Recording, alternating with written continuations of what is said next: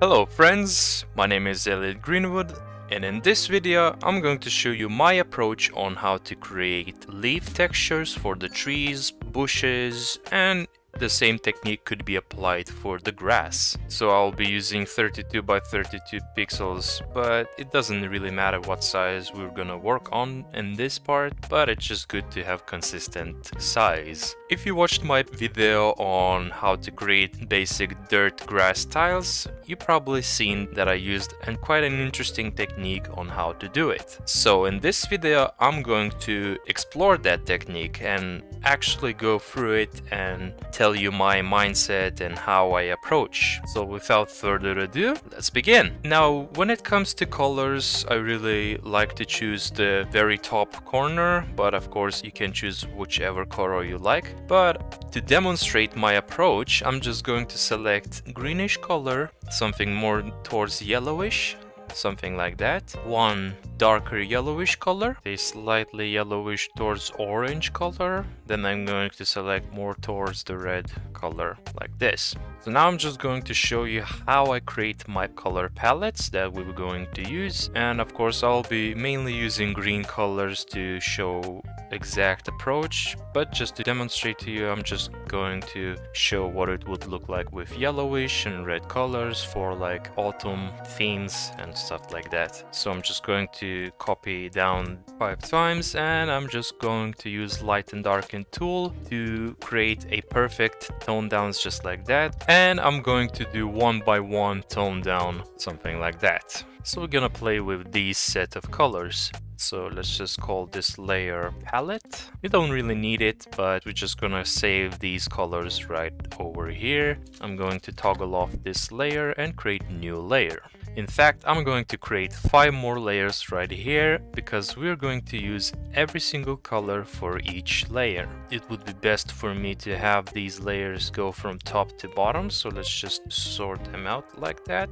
Now, my approach is usually to start with layers. What I like to do is just draw a basic shape. It can be round or you can have some bumps, it doesn't matter. It's just really your choice what you want to draw, but just for now I'm going to keep something like that, just a blob. Now I'm just going to fix some edges. Maybe I'll chop bottom section like that, fix this part, something like that, give it a random shape, it doesn't matter, just don't make it too extreme. And just for now we're going to stick with this kind of a blob. So now we're going to select a lighter color and go one layer up. Of course I'm going to increase the opacity, and then I'm just going to draw the similar shape but slightly smaller on top. Now, depending on the lighting itself, you can move it slightly up, but I'm just going to keep it straight at the top. So basically the light is going downwards, and just draw this similar shape but slightly smaller, something like that.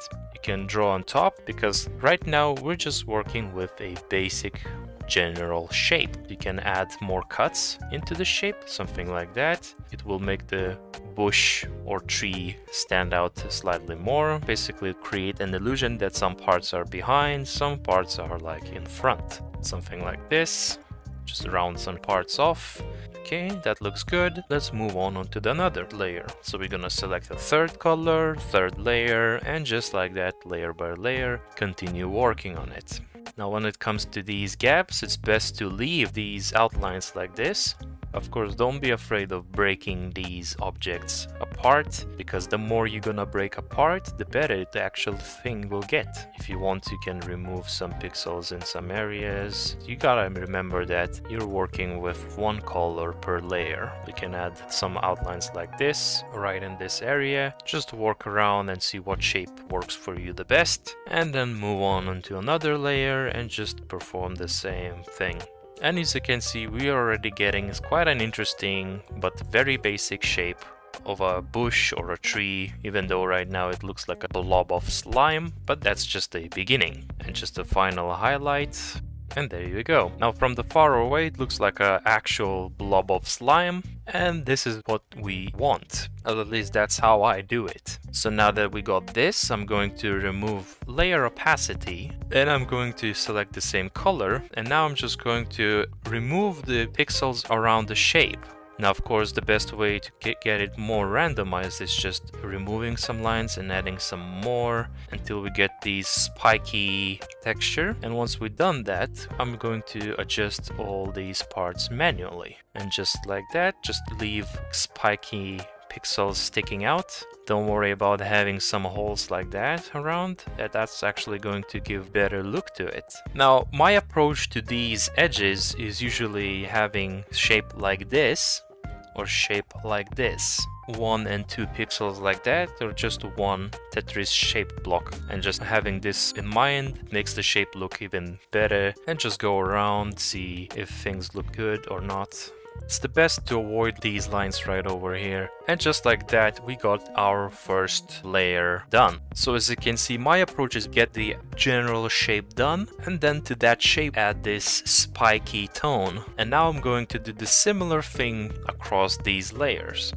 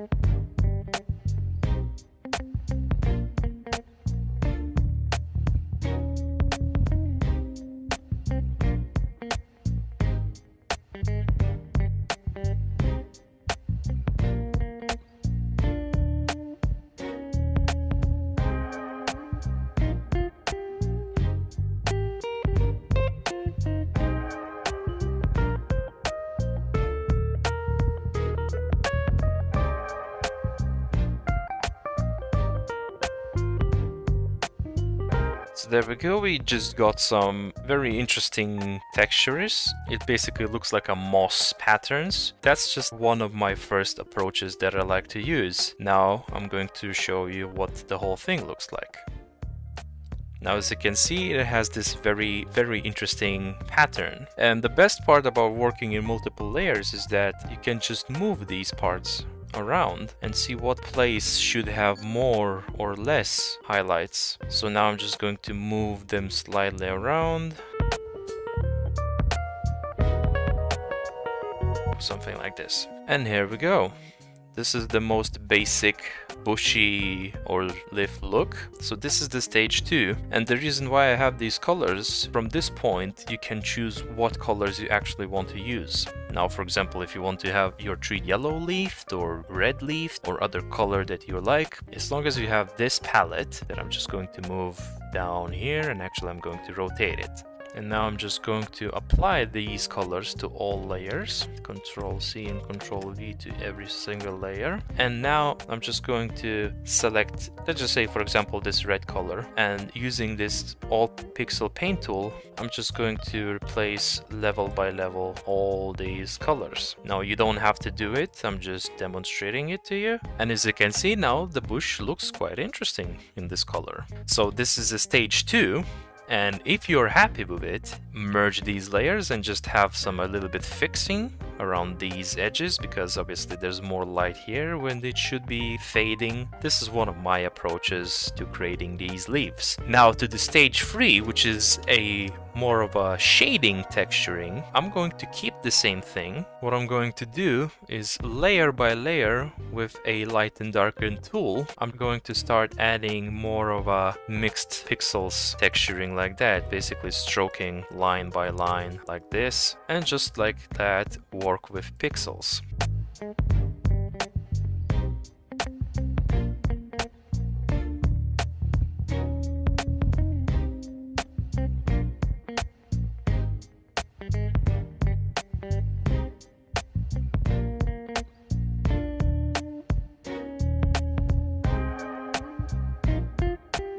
Basically randomize strokes, increase the opacity, and as you can see now, texture is more pixelated. Add more lighter tones on the edges like that. You can add darker tones like this, and as you can see, we have more of a vegetated looking textures. Now, as a very final touch, we're going to merge these layers together. If we are happy with the way this is laid out, I'm going to add shadows.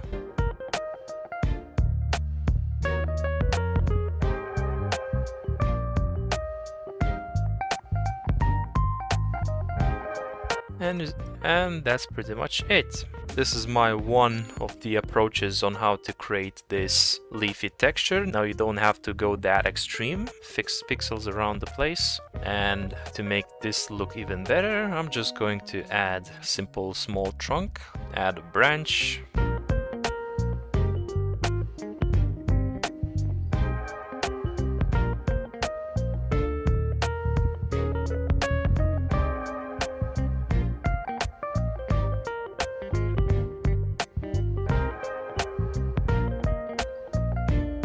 And just like that, we have a nice, simple looking tree. Now, if you want to have something bigger, you can just expand it.